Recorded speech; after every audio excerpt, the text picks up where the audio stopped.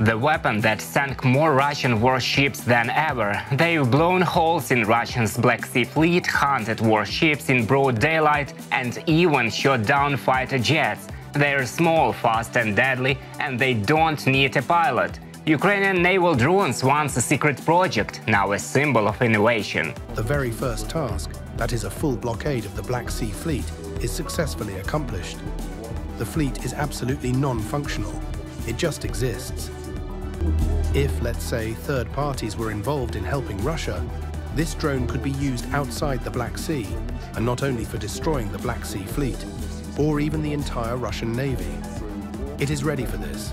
From attacking Russian warships to blocking ports and redefining naval strategy, these unmanned surface vessels are changing everything. Today we'll break down how they work, and they made, and what Russia can or cannot do about them. My name is Roman Smoler. Subscribe to the channel so you'll never miss our new analysis and help Ukrainian voice to be heard. So let's start. Ukraine began developing naval drones in early 2022 after realizing that traditional naval power was not an option against the Russian fleet. The first known use was in October 2022 when drones attacked Russia's Black Sea fleet in Sevastopol. It was just experimental mission. Mikhailo Fedorov, Ukrainian Minister of Digital Transformation of Ukraine, said that sea drones operate far behind enemy lines. There are attack drones, kamikaze drones and hundreds of other developments.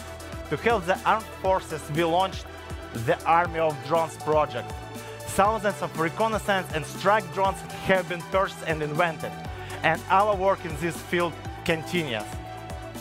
Today, one of our priorities are unmanned surface and underwater vehicles.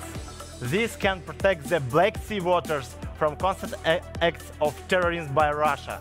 Ukraine's drones are developed in cooperation with domestic and foreign companies. They have speed of up to 80 km per hour. The range is over 800 km, which covers the entire Black Sea zone. The payload is 200-300 kilos of explosives. They are navigated with the artificial intelligence and can be connected via satellite or Starlink.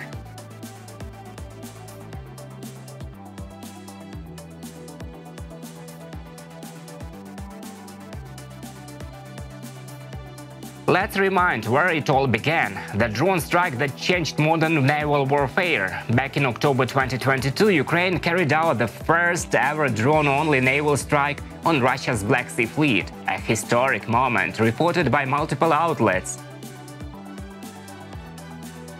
Among other successful missions are partial damage of the Kerch Strait Bridge in July 2023, sinking of the Russian warship Ivanovets near Crimea in February 2024, attack on the Sergei Kotov patrol ship in March 2025. Building naval drones fleet is one of Ukraine's strategies. Ukraine's sea drones allow to hit enemy where he thinks is safest, exactly in harbors of Russian fleet. And just this summer, Ukraine pushed the limits even further. It was the world first, using naval drones to take down enemy aircraft. Head of Ukraine's defense intelligence said it was a historic moment.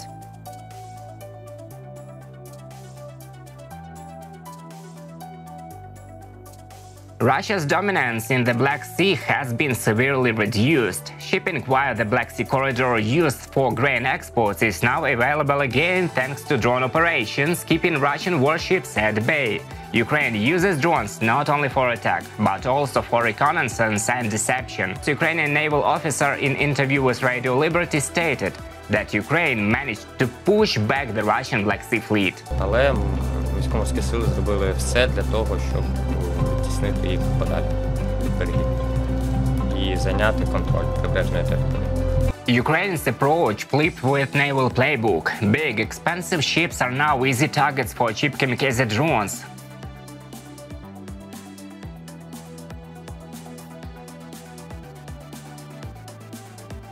Sea drones are giving Ukraine an asymmetric advantage. Like what HIMARS did on land, these drones are doing at sea.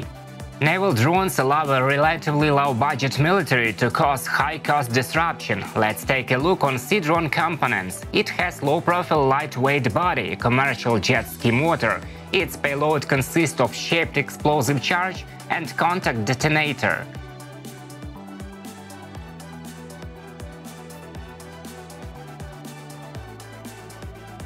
This is a revolution in naval warfare. Never before have low-budget nations defeated a navy like Russia's at sea, not with submarines or jets, but with remote-control speedboats. Ukraine has shown that naval power can be asymmetrical. Dominance at sea can be challenged by innovation, and legacy fleets are vulnerable to 21st century tech. Russia has started placing floating barriers, nets and sonar devices in key ports. However, many of these have been bypassed by upgraded drones. Russian propaganda claims it's destroying hundreds of drones, but evidence is lacking. And Ukraine often adapts faster. With every mission, Ukrainian naval drones are proving that size doesn't matter, strategy does. They're not just weapons, they're a message. The age of remote warfare has reached the waves. And this story isn't over. With new upgrades, longer ranges and even air defense capabilities, the next chapter of this drone war is already being written. If you found this breakdown useful, hit that like button, subscribe so you don't miss the next deep dive on frontline tech. And as always, thanks for supporting Ukrainian coverage. Be brave like Ukraine. See you soon.